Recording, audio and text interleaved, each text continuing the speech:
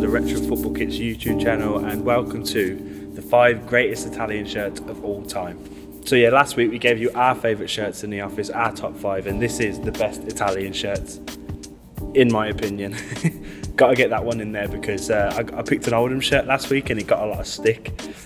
So I've got to put, in my opinion, these are the best shirts in my opinion. And of course I had to get the Italian jacket out, any excuse to put this on. But yeah, let's get into it. So this is the first shirt I'm going for. This is the Italy 96 shirt, Nike, but no Nike tick actually. They weren't allowed to put Nike ticks on just at that moment. But yeah, this was like one of Nike's first ventures into like international football, and did they smash it with this. I think, you know, the old retro collar that goes down, I'm a sucker for a kit with collars as well. They've all got collars on.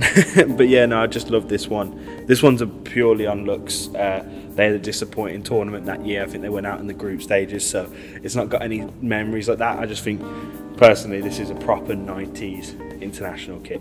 So yeah, this is my next one. This one was actually in my top 5 because this is probably my favourite shirt in the whole office. I absolutely love it, like kind of almost Aztec-y patterns on the front. Again, this is 95 home shirt, so very close to that tournament that they didn't do very well in. But yeah, again, this was just Nike doing what Nike does best, and I've just had to put this one on there because of how beautiful it is. Next up is this 97 one, the year I was born, and this one for this reason. It's got Maldini on the back. Absolute legend. And also when you think of this kit, you think of other legends like De Piero, Baggio, Di Matteo, just brilliant players, and I think just legendary status. And then again, this is just one of those nice shirts from that era.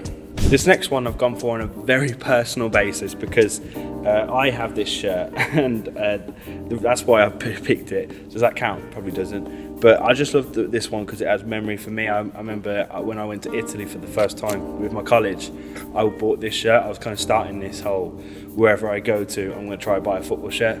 Doesn't work, it's very expensive, but I went for this one. This was like one of the first ones I went for, and I just think it's just nice and has that memory for me, so I'm going to whack that one into the top 5. Very selfish decision.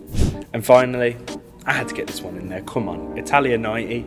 Just everything about that tournament was iconic. The branding, the shirts, this shirt in particular, you know, that being the host country, just iconic. Had to be in there, had to be up there. It's definitely top 5. It's just a beautiful kit and has so much, you know, history behind it. So that's it. That's my top 5 Italian kits of all time. Let me know what you think in the comments. Do you agree with me? Do you disagree with me? Is this the best Italian jacket of all time? Yes, but let me know what you think in the comments. And of course, thank you for watching this video. We really appreciate it. If you liked it, hit the like button. And if you like it, press subscribe. We're going to be bringing you football content every week, so make sure you check us out. Thanks for watching.